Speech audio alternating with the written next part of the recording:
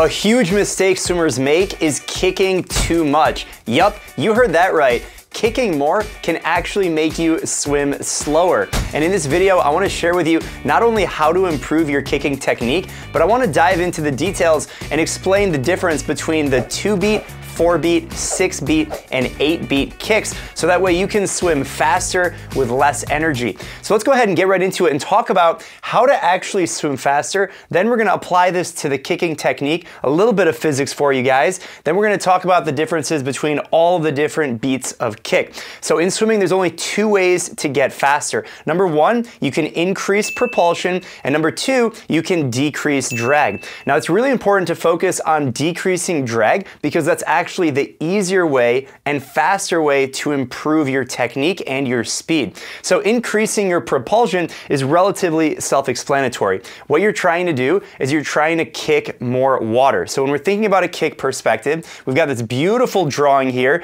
Go ahead and drop a like if you enjoy my illustration skills. And if you notice in my beautiful swimmer drawing, I have the amplitude drawn out, and that's the total distance from the top of the kick to the bottom of the kick. Now, a big mistake a lot of swimmers make is they actually have too big of a kick. So you're trying to increase propulsion. So you think that by having a bigger kick and increasing your amplitude, you're going to be able to pull more water. Now that's actually true. You will pull more water. However, you're going to be increasing your drag at the same time. So they're inversely related to each other. So if you increase the amount of drag that you have, well, you're actually going to have more propulsion. But if we minimize the amount of drag that we have, then we're actually going to swim faster because water is 800 times more resistive than air. And so because water is just so thick, it's so important to minimize our kick. So now that we understand the physics of how you actually have a faster kick, simply just make it smaller. Now we need to understand how often should the kick frequency be? What is the cadence at which your feet are actually moving through the water? And there's actually 4 different ways that you can do this. So the first way is called a 0-beat kick. Now each beat is just representative of the actual kick, and we're going to treat the right foot and the left foot each as individual beats. So if you have a 0-beat kick, that means you're not kicking at all. Pretty easy, right? When would you do this? Well, you do this in a pull set, so you are being very intentional with not using your legs. The challenge with a 0-beat kick, if you remember our beautiful swimming illustration here, the swimmer will not have a good body position. If you stop kicking, you can actually sink your body, and the body line is gonna look something like this. Now, if you remember my illustration with the amplitude is now going to get larger and you're gonna have more drag. So you have to be really careful with how you treat a 0-beat kick, because if you do have a 0-beat kick and you don't have a pull buoy, your legs are just gonna sink and you're gonna train your body to swim with an improper body position, and that's no good. So let's move on to the 2-beat kick. This is a little bit better because this is how most swimmers are gonna swim a majority of the time. So this means you have 1 kick for every 1 arm stroke. So you put your right arm in the water and then you have 1 kick. You put your left arm in the water and then the other foot is kicking. And this is really all about balance. So when you're doing a 2-beat kick, this is about balance and stability. And you're gonna do this in your warm-ups, your cool downs, and your longer sets. Even in competition, you look at the best swimmers in the world, like a Katie Ledecky, and she's going to have a 2-beat kick for most of the race. So she's swimming at world record pace, she's winning the Olympics, and she has a 2-beat kick.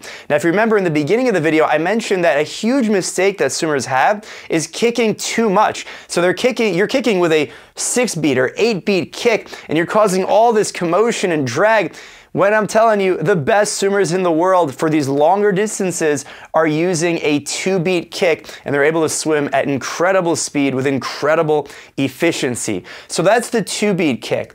Now let's move on to a 4-beat kick. Now this is a little bit unique. A lot of people do not swim with a 4-beat kick, and let me explain what exactly this means. This means on average you have 2 kicks for every 1 stroke. And the way this works, there's actually a pause that happens after the breath. And the timing of the kick is really designed in the stroke rhythm so that you can have continuous motion, but it's actually going to elevate your body to get the breath, and then you're going to sink back down.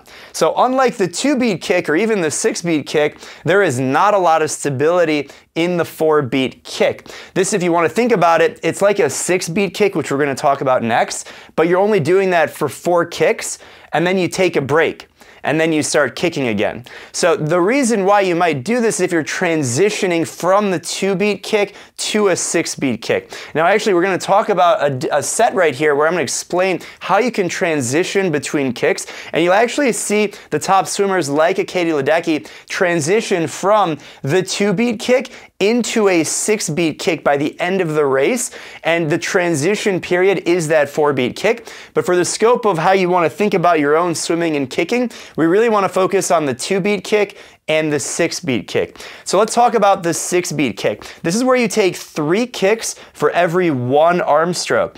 This means you're swimming really fast. You're putting in a lot of intensity, and one of the challenges, one of the cons of having a 6-beat kick is it's energy draining.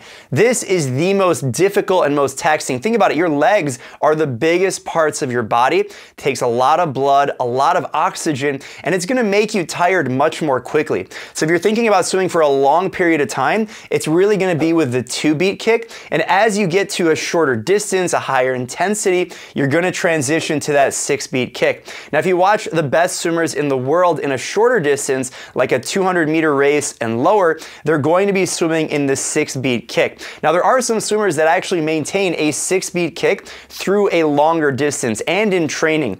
A lot of the times, this is only done by higher level swimmers, and there's nothing wrong with that, but if you're a beginner swimmer for sure, you want to think about swimming with that 2-beat kick, and you really only transition to that 6-beat kick when you're swimming at a higher velocity. Now, if you're training to compete and you actually want to be fast in a 50, 100, 200, even the 400, you have to train your body to swim with the 6-beat kick. Otherwise, if you only train with a 2-beat kick, it's going to be really difficult to sustain any kind of a distance with a 6-beat kick because you're going to be simply exhausted. So if you look at all 3 of these put together, you can start to see some of the differences between the 0-beat kick, the 2-beat kick, the 4-beat kick, and the 6-beat kick. Now, what about this 8-beat kick? I've never heard of that, right? You're really only going to see this in 2 categories. Number 1 is elite swimming, and on the extreme other end, it's complete beginners. Let me start out with the beginners, and then we'll talk about the elite swimmers. So for a beginner swimmer, if you watch someone swimming and they're just getting started, like I mentioned in the beginning of the video, the biggest mistake is just kicking too much. You think, okay, I have legs, I'm supposed to kick. Flutter kick, let's go. And you start to flutter kick and the arms simply can't keep up with what the legs are doing. So you're actually gonna have 4 kicks for every arm stroke, but the mechanics are not really gonna be very good, and the swimmer is gonna be extremely exhausted by the end of the length of the pool. So in that case, that's a no-go. Don't worry about it, stick to the 2-beat kick. Now, what about on the elite end of this? There's only a few swimmers that I've actually seen accomplish the 8-beat kick with any kind of proficiency. Now, what happens is when you're trying to squeeze in 4 kicks for every arm stroke, it becomes very difficult to maintain any kind of a cadence with your arms because you have to do 4 kicks for every arm stroke. So as a percent difference, that's actually a lot different than doing 3 kicks for every arm stroke. One swimmer in particular, Natalie Coughlin, is someone who does an 8-beat kick, and you can actually see it, and it looks sort of bizarre from underneath the water. But for most of you watching, you're probably not going to want to do an 8-beat kick or even a 4-beat kick. How do you balance between a 0-beat kick, a 2-beat kick, and a 6-beat kick? And for that, I want to show you guys a workout that actually incorporates each different kicking style at different parts of the workout. And even if you're not going to do this specific workout that you can find conveniently in the MySwimPro app, just understanding the psychology of how you approach your kicking mechanics will help you regardless of what swimmer you are. So as I already mentioned, this is a workout called Flutter Kick Drill, which is in the MySwimPro workout. So I have it right here, and just keep in mind all the intervals that you see on the screen are personalized to me, and they can be personalized to you. All you have to do is download the app for iPhone iPhone, Android, set up an account, find this workout or the workout of the day or any of the training plans, and everything gets personalized to you. So let's go into it. The warm-up starts with a 300 freestyle, and that's our 2-beat kick. So if you notice, every single set on here is actually telling you what style of kick to use, and just being able to mentally process what that means within the workout and within the scope of where that set is within the workout will help you out significantly.